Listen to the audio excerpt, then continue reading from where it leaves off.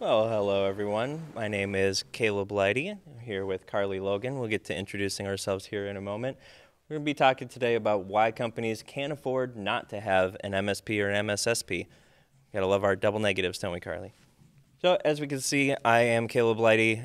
My background is as a CMMC and NIST consultant. Spent some time with the DIBCAC after coming out of the Navy, where I worked with Navy Blue Team and Navy Expeditionary Intelligence Command. Spent some time as a contractor at DCMA, and then moved on to the DIBCAC there. I am a CMMC PA and PI, and a CCP and a CCA, and all the CCCCCs.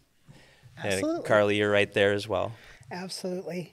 Carly Logan, and also work as a security analyst here at Summit 7, as CMMC and NIST contractor. I worked for DC3 as a cyber forensics instructor investigator for several years before moving to the Department of Energy in their cyber forensic lab. I was an ISSO, ISSM, helped stand up their cybersecurity program, and I have 20 plus years in NIST, implementing and assessing NIST. It's a good background. It was a fun background. So here's the things we're going to talk about today. We've got some of the management strategies that companies can use as they're going through their CMMC process. We'll talk a bit about the shared responsibility, and then Carly, I'll hand it over to you to talk about how we can utilize internal teams, kind of the cost comparison between going at it alone versus having an MSP or an MSSP on your side. And then we have some success stories from Summit 7 clients.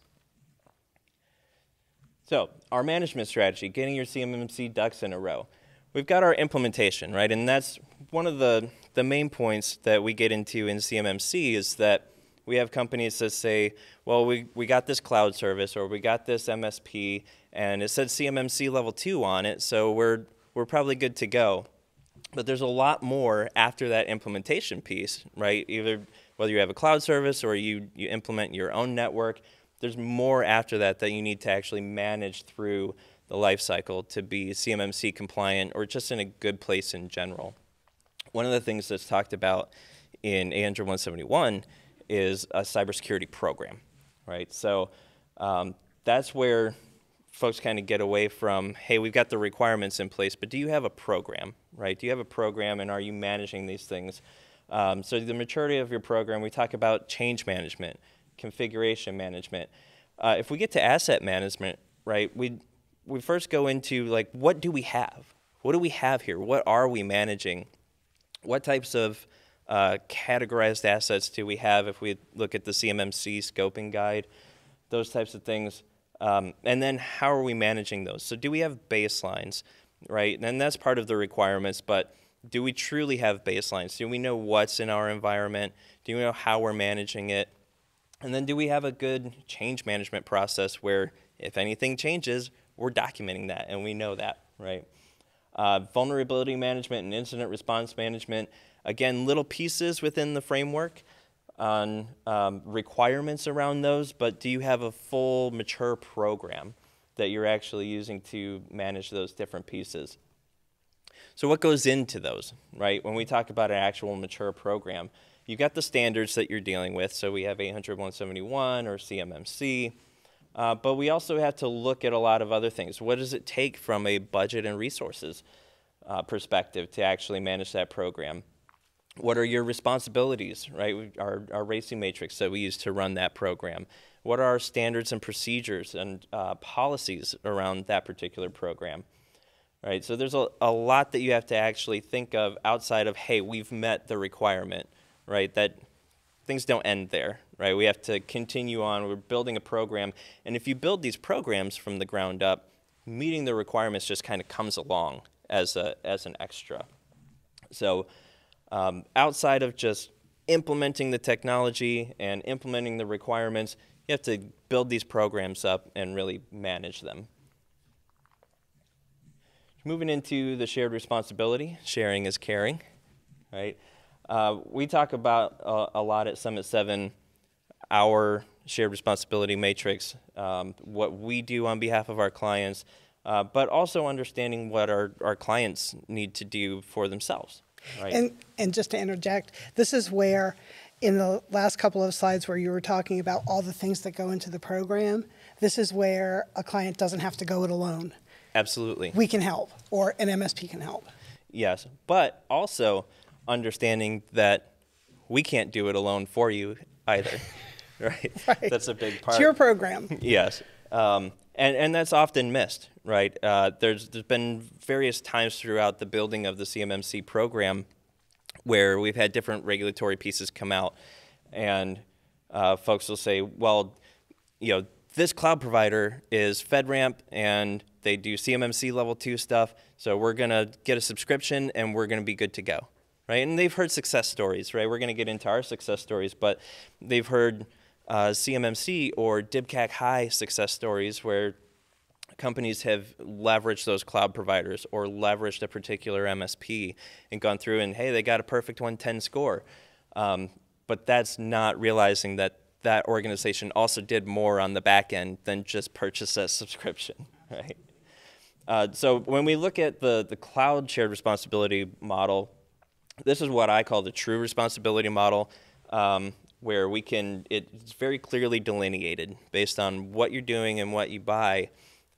You have that cloud provider's responsibilities because those are the things that they own, and then you have your responsibilities because it's the things that you own and control. One of the ones that we're most familiar with, of course, is FedRAMP.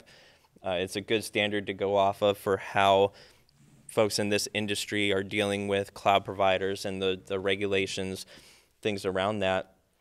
And one of the things that is in the FedRAMP playbook is this control implementation statement workbook. So it talks about how that provider is implementing controls within their own environment and on your behalf. And it also talks about the things that the client or the consumer of that service needs to be doing. One of the pieces in that control implementation statement is where that control originates from, right? So is the cloud provider doing that? Should the customer be doing that? Or is it something that a provider gives you from a technology side, and then in order to make it custom to you and make it work for you, both operationally and from a compliance perspective, are there things that you need to configure and do? So I called that one out in particular, the configured by customer, because that just goes to show, like, yes, there is this model and there's a lot of things that are being given to you, but you can't just leave it there. Right. They're not going to configure themselves. Right. Well, somebody could for you. I know a good source for that. Yeah. Also in that is the control or the customer responsibility matrix workbook. So you have to look at the control perspective and say, is this control that we're putting in place going to be owned by the provider and inherited by the consumer or not? So they give a couple examples for what cannot be or what might partially be in their workbook, but they don't give any examples of what would be inherited. So I pulled one out, physical access authorizations.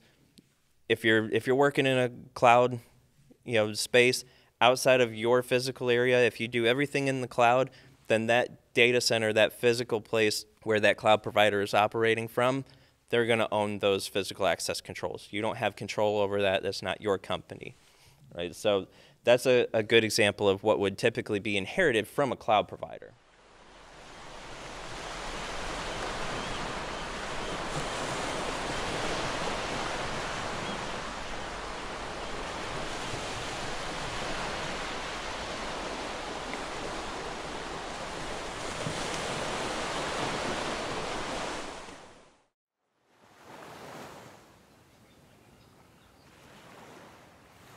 Well, here we are. We're at the end of the event. You made it. You made it, I don't know, half a day. So thanks for committing with us today. We're so glad you joined. Portions of the recording will be available, but you can watch the whole thing on demand and share it with your colleagues, all those sorts of things. So our team will be in touch. We'll have the right content for you. But wait. Don't leave yet. For everybody who attended today, we're going to have a special discount code to our next CS2. What's CS2? It's the Cloud Security and Compliance Series. And we're going all the way from the beach to the Rockies. CS2 Denver, here we come. We're going to talk about CMMC, NIST 800-171, all the things we talked about today, plus more with Microsoft leadership, DoD leadership, Summit 7 experts, and people from industry. So come collaborate, network with us. It's going to be a ton of fun. We look forward to seeing you at CS2 Denver. Thanks for joining Secure the DIB Virtual Summer. We'll see you next time.